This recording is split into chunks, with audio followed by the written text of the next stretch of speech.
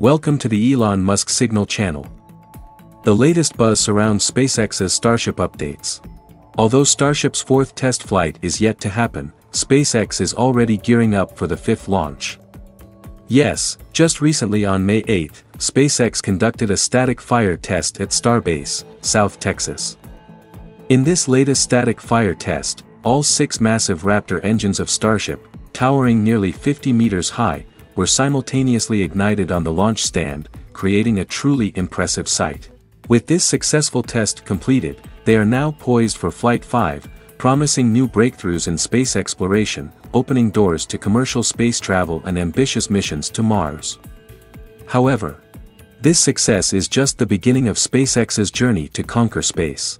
Many challenges lie ahead. Stay tuned to the video for more intriguing details. SpaceX routinely conducts static fire tests before launches, and this time, the tested vehicle was not the next candidate to leave Earth's orbit. That honor belongs to Starship Flight 4, slated for launch later this month. SpaceX has completed static fire tests for both components of Starship Flight 4, including the ship upper stage and the massive Super Heavy booster with 33 Raptor engines at the lower stage. Therefore, Starship Flight 4 is deemed ready. However, SpaceX still requires FAA clearance for launch. Currently, the FAA appears to be investigating an incident from SpaceX's recent launch. The third flight, involving both the Super Heavy booster and ship upper stage, took place from Starbase on March 14th. According to SpaceX, Starship performed well that day. The two stages successfully separated, and immediately after, Super Heavy executed a perfect boost-back burn to return to a controlled landing position over the Gulf of Mexico. Meanwhile, the upper stage achieved orbital velocity and flew for approximately 50 minutes, the longest duration yet for a Starship spacecraft. However, both stages were lost. Super Heavy crashed at an altitude of about 1,650 feet, 500 meters, above the surface, and ship disintegrated during re-entry into Earth's atmosphere.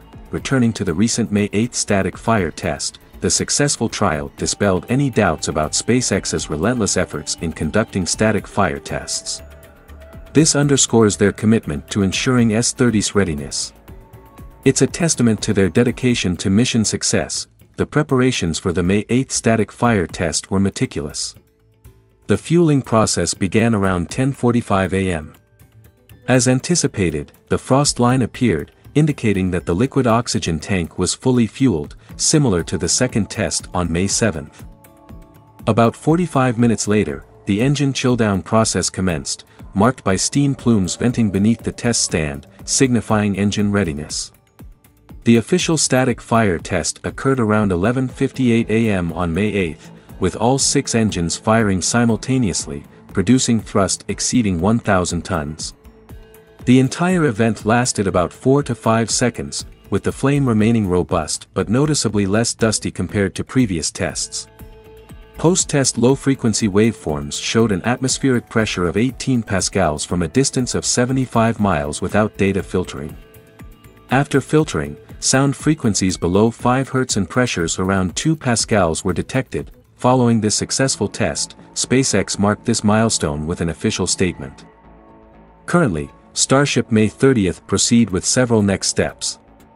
It could remain on the launch stand for another static fire test, this time with a single engine. Similar procedures were recently conducted with the S-28 and S-29 prototypes. Alternatively, Starship 30 might be immediately moved to the production site for further upgrades. While official details on relocation are unconfirmed, the possibility of conducting a static fire test on May 9, coinciding with road closures, seems unlikely. Another notable development after this test is that this might be the final static fire test conducted for Starship prototypes at Starbase. Future prototypes are expected to be relocated to the Massey test area for static fire testing using a newly built flame trench system. SpaceX seems to have completed the flame trench construction and is preparing for the first test. Prototype S-26 is planned to participate in evaluating this system. In addition, the Starliner CFT-1 flight, one of the most anticipated missions recently, has been rescheduled to the evening of May 17. This is the second postponement from the original launch schedule, causing disappointment within the spaceflight community. Furthermore, safety concerns persist. Valve Tech Incorporated, the supplier of 14 valves for the Starliner CST-100 spacecraft, has voiced serious safety concerns. The president of Valve Tech highlighted significant safety risks related to a leaking valve, urging NASA to immediately halt the Starliner launch. Starliner was originally scheduled to launch late on May 6 as part of the Crewed Flight Test, CFT, a mission lasting about 10 days to transport 2 NASA astronauts to the International Space Station, ISS, and return them safely. However, the mission control team canceled the launch attempt just 2 hours before the scheduled liftoff on Monday after discovering a faulty oxygen pressure reduction valve in the upper stage of the ULA's Atlas V rocket carrying the Starliner into orbit. ULA officials noted that this valve had abnormally vibrated during the countdown, necessitating a launch delay. Initially, NASA, ULA, and Boeing expressed optimism that the issue could be swiftly resolved, even potentially allowing for another launch attempt on the night of May 7. However, this did not materialize. While space exploration is crucial, safety remains paramount. NASA, Boeing, and ULA must meticulously complete all necessary preparations, especially those related to safety requirements, before proceeding with the mission. Putting Starliner aside, let's delve into another notable achievement by SpaceX. At 2:42 p.m. on May 8, SpaceX accomplished another proud milestone, marking a historic turning point. The Falcon 9 rocket successfully launched 23 Starlink satellites into low Earth orbit, LEO, from Launch Complex 39A at Kennedy Space Center. This not only showcases the impressive capabilities of Falcon 9 but also surpasses the total number of shuttle missions previously conducted at this legendary launch pad. As of now, SpaceX has completed a total of 83 orbital launches from LC-39A, surpassing the 82 shuttle missions conducted over 30 years. Among these, 74 launches were by Falcon 9 and the remaining 9 by Falcon Heavy. This achievement demonstrates SpaceX's dominance in commercial spaceflight.